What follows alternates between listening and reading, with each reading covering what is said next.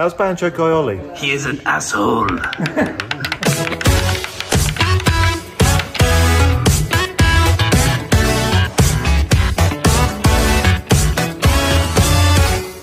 Alright folks, so today I've got 3 PC floppy drives that I got recently. It's actually from a bigger batch that I got, and they were €5 each. So I mean, it's not much of a risk at that price. I was told they work. You know, you have to believe the seller in those cases. And so we're gonna, well, first clean them, and then my goal is to convert them to Amiga floppy drives. Now luckily there's plenty of guides available, and this will be essentially just one more video on how to do this. The cool thing about these is these 3 at least are Sony MPF920 and the Z121 variant. There's 2 of these, 12Z121, and this one here is a B53. It's also an MPF model, but they're slightly different, and a bit of rust on the cage here. But the good news is all of them can be easily converted to Amiga floppy drives. There's a couple of jumpers to set, I think 1 cut to trace to cut, and we should be good. So let's open this guy, and I think the PCB is the access to the PCB. It's this guy, so we need to remove here, and we should have 4 screws, 3 screws here, 1, 2, 3, and I think that's all we need. We might still need to remove the top of the cage. We're going to give these a clean as well, so let's get started. Mr. President, this is ridiculous. Just do it. PCBWay has sponsored a new video. Who the hell are they?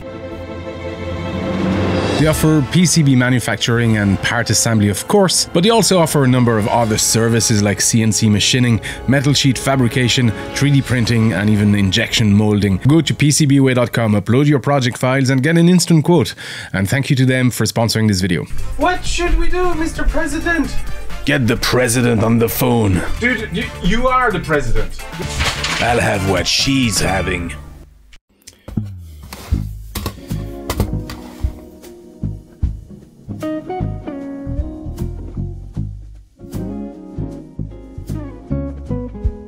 Right, this is our PCB exposed, so we need to do 3 things, or a number of things really, more than 3. First we need to cut this trace here at pin 34, cut the trace that comes out of it, and connect pin 34 to this guy here. There's a number of little connectors, there's 4 of them. You connect that to the 3rd here. There's a little component here which is actually a jumper, just a jumper. We need at a JC31. We need to disconnect that and put it at a JC30. Or if we lose it in the process, it's quite small, which it can happen if you don't have a microscope. We're going to use just a little piece of wire. And third, we need to connect a wire from here, marked by where the number 1 is. It's number 1 for this connector, but it is a little pad here, and we're going to connect that to this guy here.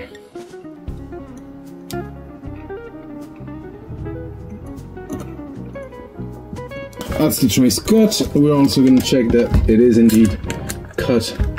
Yeah, it's cut, and yeah, it doesn't reach. Okay, so that's our surgery done.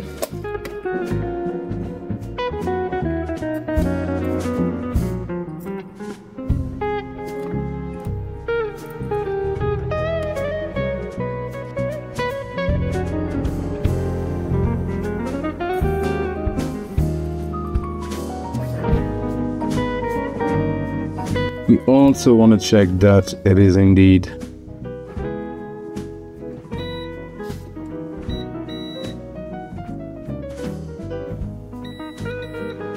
connected. Okay, and this here is disconnected. Like, woo! Yep. Yeah, that worked. Next, I'm going to connect this guy here to pin 34.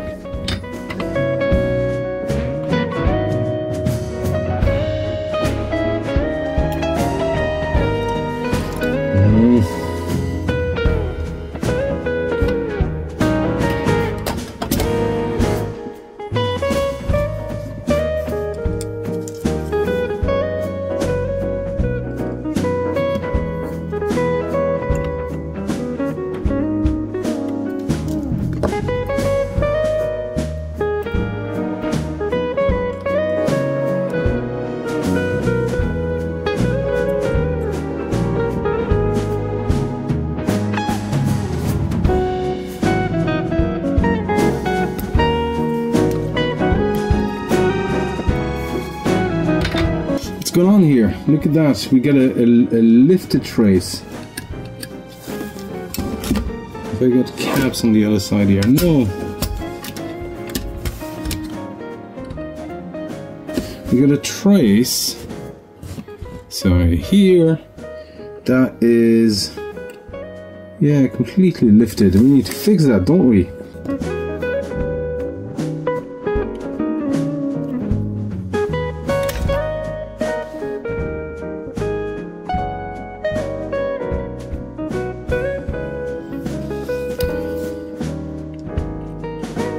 Right, we got our 3 drives modded here, and this is the 121 and the B53, and so there's not a ton of cleaning that we need to do on these. So the rule here on these, any drive really, is don't touch anything unless you have to.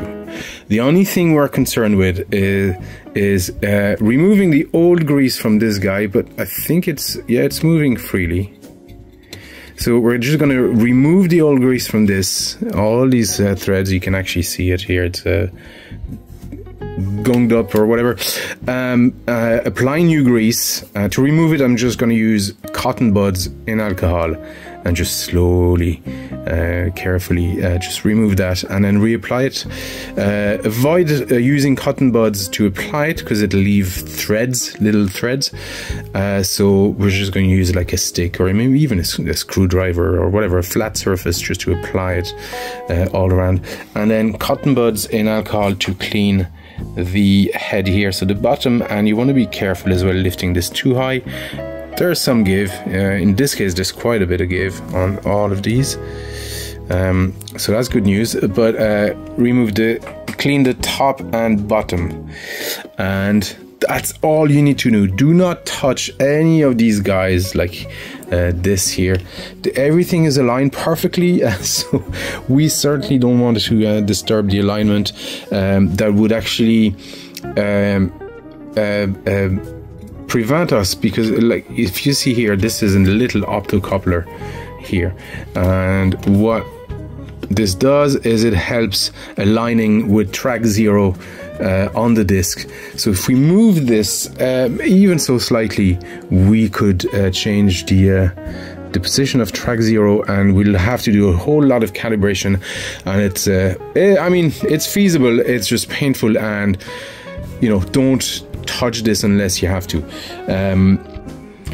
Alright, so I have 2 drives. It's cool, a handy way to test 2 drives at once. You put one on a DF0 and one on DF1.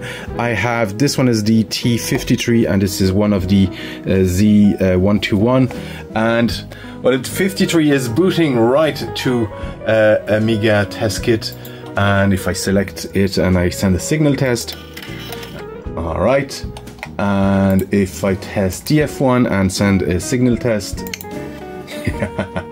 nice, and I'm just gonna do a retest on this guy on DF0. I've done this already, it goes through, so happy days. So I'm not gonna let that run. I'm gonna do a signal retest on DF1. Sorry. And it's reading as well. I had the hardest time getting this drive to work properly, even though I did everything that should be done, which is not that much. Essentially, there's 2 ribbon cables here that go to the head, and these probably need a clean as well. I haven't done that in this one, it worked right away, but I'll do that next. Remove them just carefully like that, a little bit of deoxit in the connector, and clean on the ribbon cable, and you should be good to go.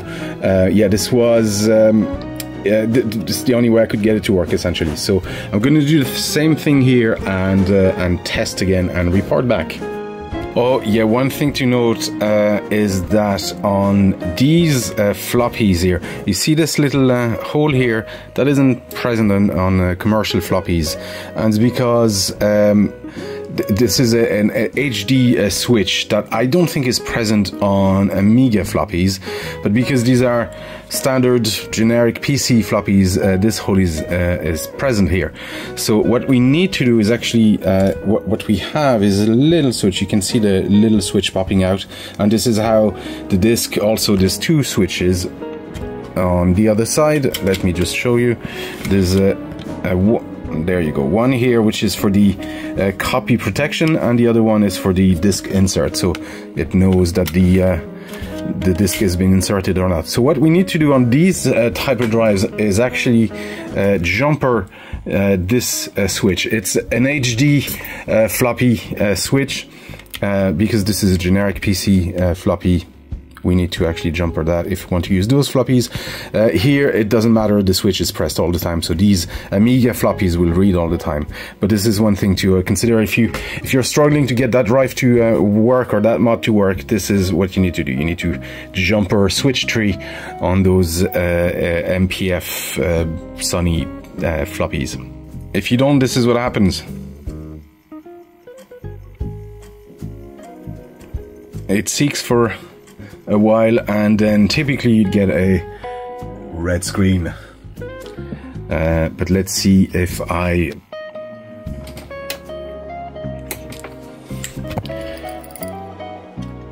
now if I press this switch here,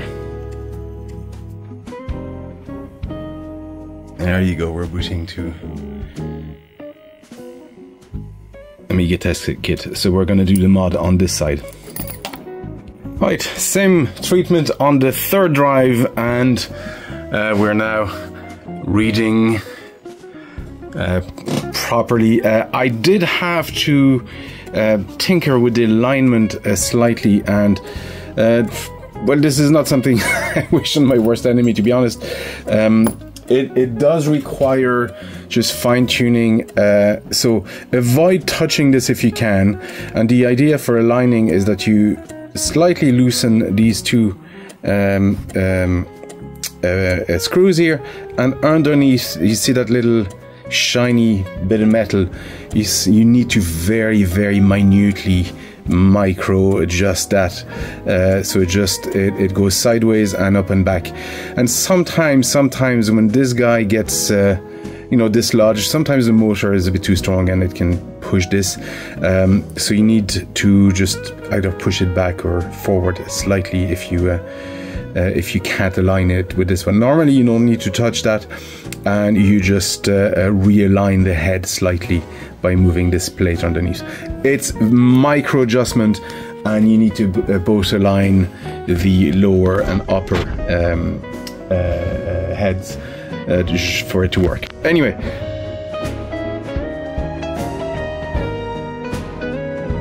as you can see, we're working, and that's 3 drives. I'm going to put these back together, and that's 3 drives cleaned, restored, and modded for Amiga.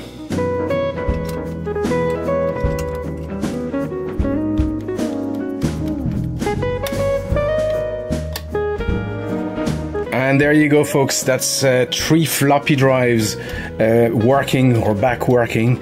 They mustn't have been working before, because one had issues with the head alignments, one had the missing track, and the other one had a problem with the ribbon connectors. Anyway, they're back working. They're now modded, and it's a simple mod. It's just 2 jumpers, 1 cut trace, and 1 little blob of solder. Really, you don't need to reuse that that 0 ohm resistor, you can remove it altogether and use a blob of solder on the other pad. But folks, I hope this was interesting. I have more floppy drives to convert. Some are a different type, so I will do that maybe in a separate video. Anyway folks, thank you for watching, and I'll see you next time.